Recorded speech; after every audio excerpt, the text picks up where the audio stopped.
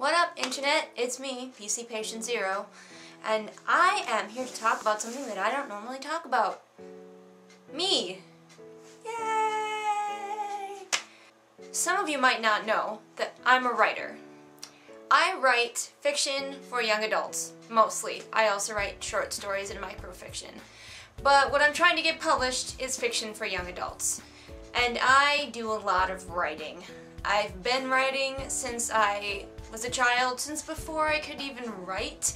I used to tell stories to pretend audiences, which probably made me look like a crazy person to anybody who was nearby, because I talked to myself pretty much constantly. Artists are crazy. What are you gonna do? So anyway, I thought it might be interesting for people if I talked about my creative process, especially if you're out there trying to become a writer yourself and you're interested in how various writers do their creative process thing. And it's come to my attention that mine is maybe a little bit weird and different, so maybe this will help you along your path to becoming a writer. But before we begin, I am not even remotely properly attired for an artistic situation, and no, I'm not going to put on makeup. I hate wearing makeup, so you're just going to have to deal with the beauty that is my face without makeup. But I am going to remedy this artistic, not wearing the right gear situation. Jump cut! Bam! Here I am. I'm wearing a beret. That's how you can tell.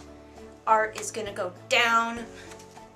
Alright, now you're probably thinking, shh, so what? She writes. Lots of people write. Well, I have written several full-length, beginning-to-end books. This is one. Phoenix.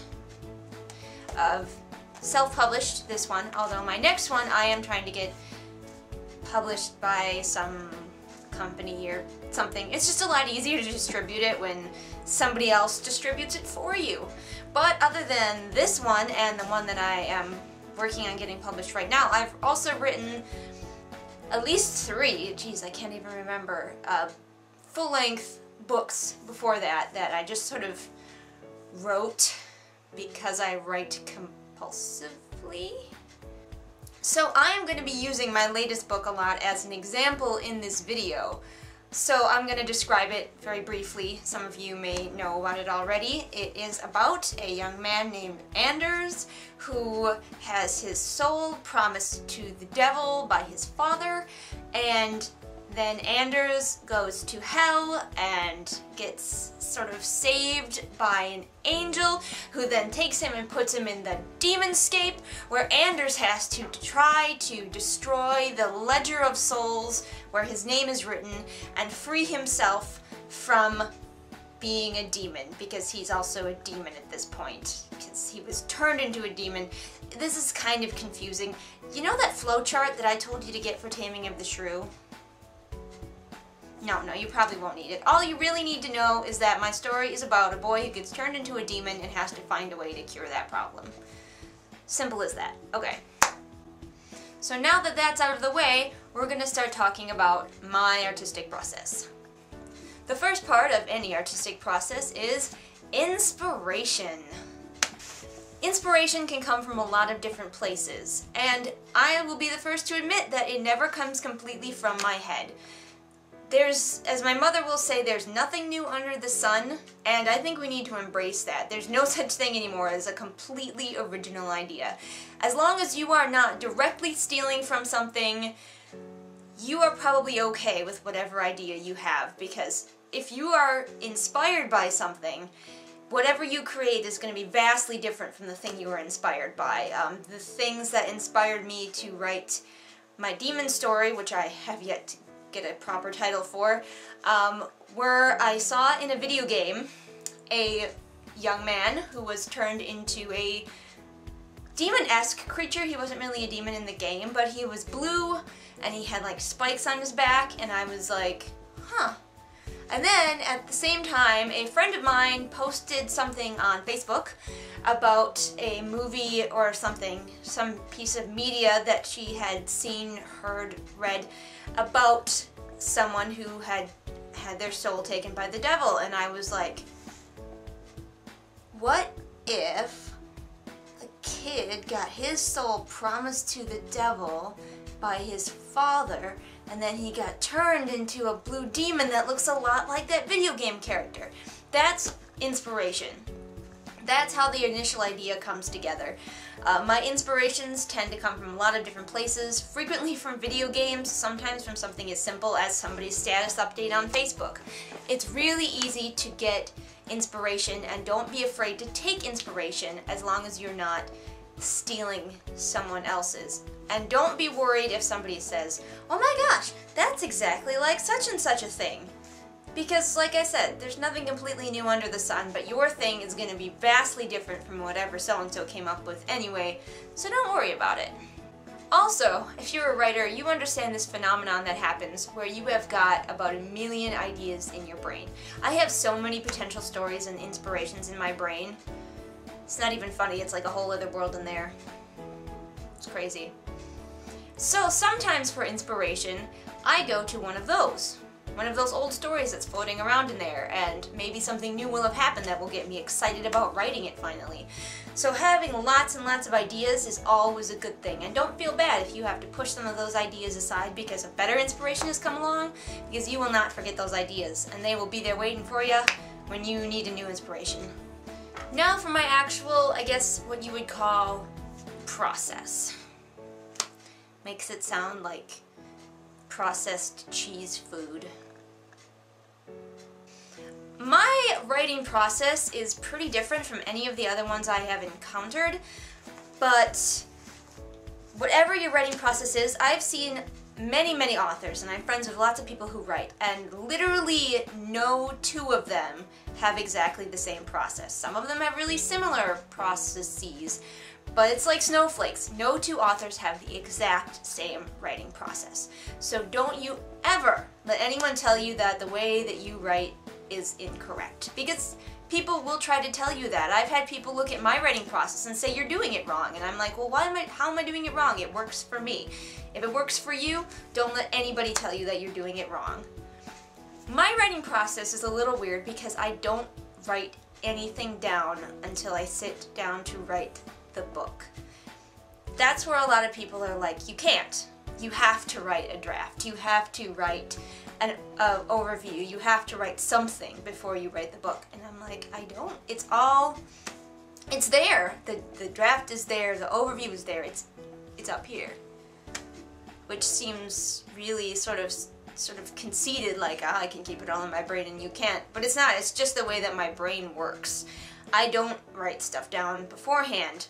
What I do is, when I get an inspiration, I usually know how the story is going to start, how the story is going to end. I really do recommend that you know how your story is going to end.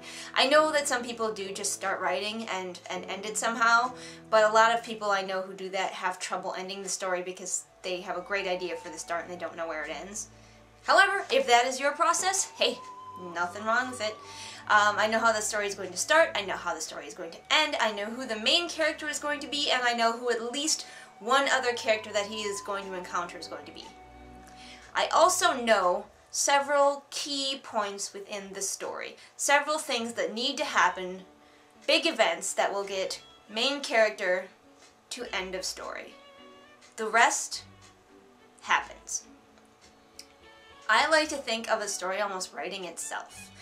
Because, like, I knew in my demon book, Anders was going to be the main character, and he was going to encounter another character named Brian, and I already kind of had Brian planned out, and I knew about Brian. But there was another character who came along in the book, and I had no idea she was even going to be there. She was a complete surprise, and I was like, huh. I often talk about it as meeting a new character because they're often a surprise to me and I don't know who they're going to be or what they're going to be like or what they're even doing there until they show up and they tell me. And I'm like, hi. So I don't plan a lot of that. I let that happen. I let those characters introduce themselves. I also, as far as bridging important points, I knew that I wanted Anders to meet Legion, very famous demon there, and I knew I wanted him to do it fairly early in the story, so I bridged to that point. But when I got him there to the place where he meets Legion, I knew I wanted Legion, but I didn't know what Legion looked like. So I just kind of wrote, and Legion told me what he looked like. I don't know, I wasn't like channeling the actual demon. I mean, the story flowed, and he became how I didn't even know that I envisioned him until I wrote it. So it's kind of a very fluid process with me, and I have a lot of trust. Trust in the story, trust that it will come from me, it'll turn out. So for me, that's basically my process of actually writing the story. Very few things planned out, but very concrete things planned out in my head. No writing of anything beforehand, no planning. I am dyslexic, so I don't know if maybe that helps me see things. This hat is bothering me, I don't know why. More clearly in my head, sort of a terrible beret going on. But if you have to write things down, yes, do whatever works for your process, and don't let anybody tell you that that is the wrong way to write a book. Now we are on to the next part. Part 3? Sure. How I write. How I write, when I write, the actual words hitting the page. I try, right now, it's super easy because I don't have any big publishers or any deadlines or anything like that. I write when I feel it. So that could be every day for a month. That could be one day in a month. Right now, someday, I will gladly take on a deadline if that meant I was getting published, so don't get me wrong. But right now, I don't have one. So I write when I feel it, and that works really well for me because it is really natural, and the story really flows quite well that way. I spend a lot of time thinking about my story. When I'm not writing it, I'm pretty much constantly thinking about it and planning things and figuring out what's going to happen next. How am I going to bridge from important part to important part? What is the character going to learn? How is he going to grow? Etc., etc. Lots of thinking about the story going on. Actual writing, very random. And I would definitely say this, especially if you don't have a deadline, you're like me. Embrace writing when you feel it. Forcing myself to write, I can do it, and I don't think it's crap when I do it. So don't get me wrong. If anybody wants to publish me and wants to put a deadline on me, please do it. But forcing yourself to write frequently isn't a good thing. So like, you think that you want to write the great American novel, and you have some good ideas, and you sit down and maybe for 2 days you write, and it's coming and it feels great. And then day 3 you sit down and you're just not feeling it anymore, and you panic and you worry and you write anyway, and what you write is sort of okay, but not great. I feel like don't write unless you feel it, or unless you have an important deadline to meet. Also, I believe very firmly that there is no such thing as bad writing. I mean, there's such thing as bad writing, but what I mean is there's no such thing as a bad process of writing, sitting down to write. No matter what you write, even if you churn out crap, even if you're just writing a fan fiction for fun, it is not bad. Even if it's something you're never going to show anyone, it's good, it's practice. Something you don't finish, it's good, it's practice. A big thing that a lot of people ask about, and ask me usually, but I've seen it asked a lot, is writer's block. What do you do when you have writer's block? I probably get writer's block, but I don't realize that it is writer's block because I write when I feel it. So I can go a month without writing anything, and I don't let it scare me. I don't let it alarm me. I don't think that maybe I've lost my mojo, or somehow writer's block has got me in this, like, everybody's got this thing with writer's block. It's this horrible negative thing, and oh, kill it, kill it. I don't worry because I know that there's stories in there and they're going to happen when they want to happen. If you have got writer's block, sometimes I'll be sitting there and I'll really feel like I want to write, but I don't know what I want to write. Prompts. Find a prompt. I love writing from prompts. It's so fun. Go online, find some place that's got some prompts. Follow one, write a short story. It's a really great way to get the juices flowing. And I think I mentioned this a little bit ago. Starting but not finishing, that's okay too. I never punish yourself for writing. I have started so many stories you would not believe. So many unfinished stories, and I never beat myself up over that. You can't. It's, like I said, all writing is practice. So you start a story and you don't finish it, that is okay. Maybe you'll go back and finish it sometime. Maybe you never will. Completely fine. Don't punish yourself for that.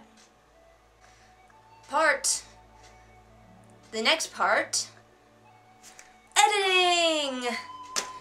I hate editing so much.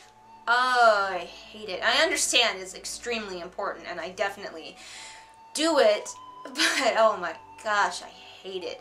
And that's partly because of the way my brain works. When I have gotten all of a story onto a page, my brain is done.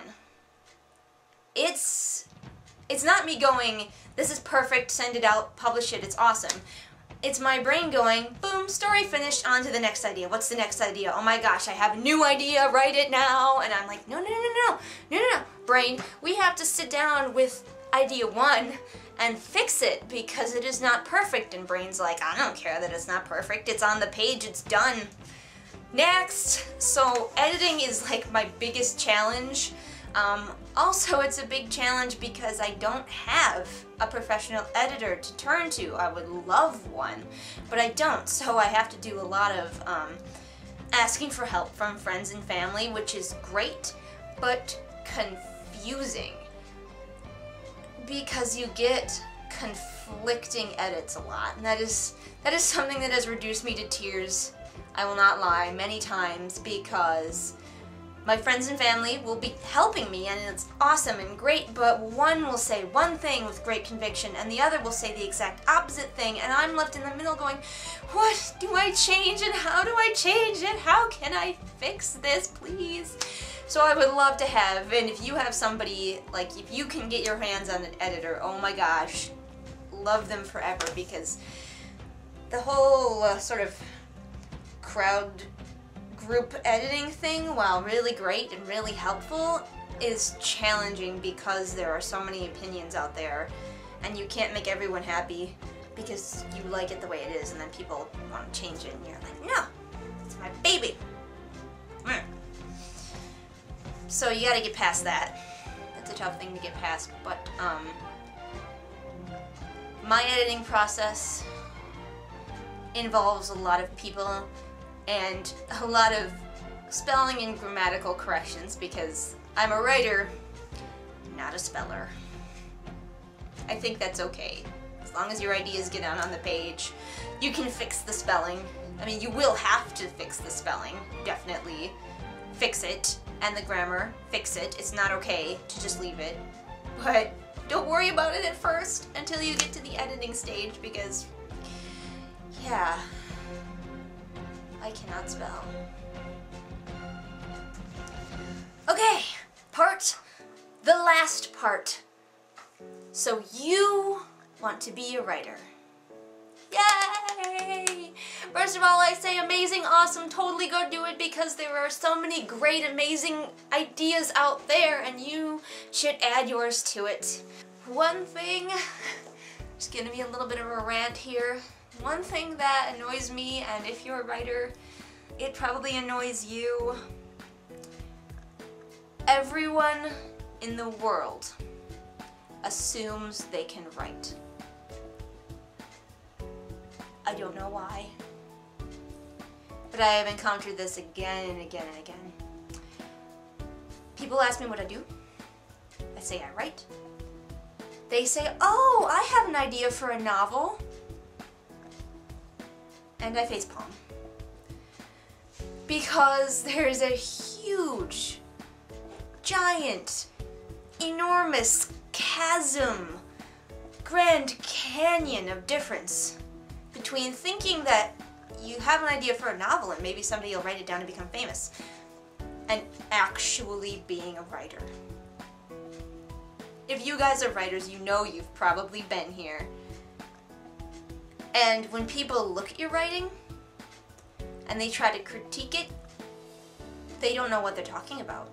Because everyone thinks that they can write, and everyone thinks that it is easy. And you know, it is not. Not everyone is a writer, and that's like one of the most frustrating things about being a writer is that everyone thinks they can do it, and everyone automatically thinks that they will be better than you at it, or at least as good as you at it, and they don't know that it's hard. If for some reason that's one of the, like, people see somebody painting an amazing picture and they go, oh man, I wish I could paint like that, but they know that they can't. Why does everybody think that they can write? Okay, rant over. No more rant.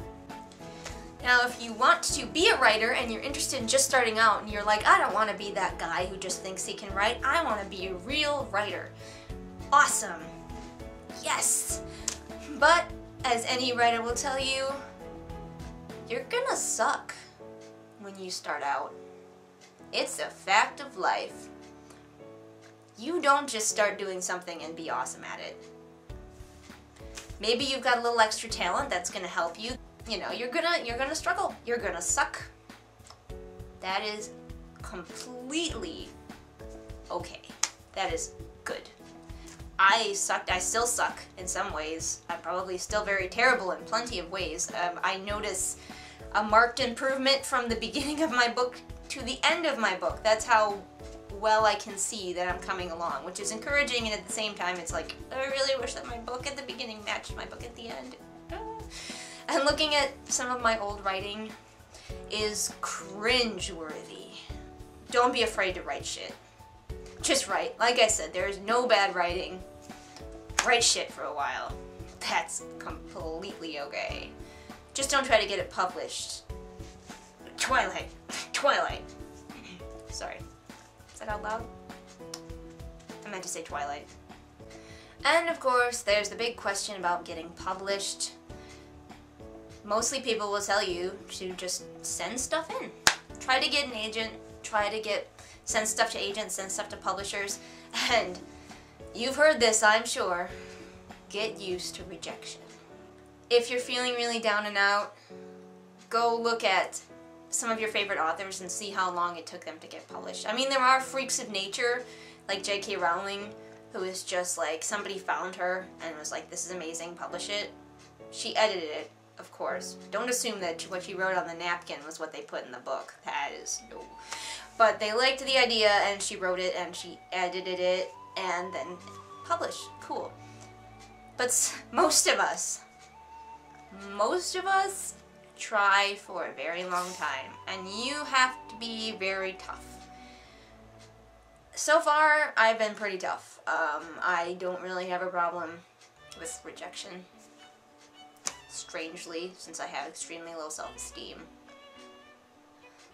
But I enjoy opening the rejection letters just to see, like, what sort of form letter they send. Because everybody's got a different kind of, like, form letter that they send. And they're usually really apologetic, which is what's funny. They're usually kind of like, we're so sorry we didn't publish your book. Don't hurt us or sue us or come after us with knives and while we sleep. So that's always actually kind of fun. So there's always that part that's just kind of makes you giggle. You gotta find the joy in the process. And this is the end. I hope this video wasn't too long and rambling and annoying. I apologize if it was. Got any questions for me? Ask them. This is me pointing towards the comments, not my crotch. And if you want, I've been thinking about sort of doing vlogs, but I don't like to vlog about nothing. I feel like I want to add something to the world besides just like me talking about the fact that I hate cold and love otters. What? Anyway, so if there's anything that you want to hear me vlog about, please tell me, and we would love to add it to the discussion and add it to the world. We're gonna go now. Come on, Otter. Let's go get some ice cream. I also really like ice cream.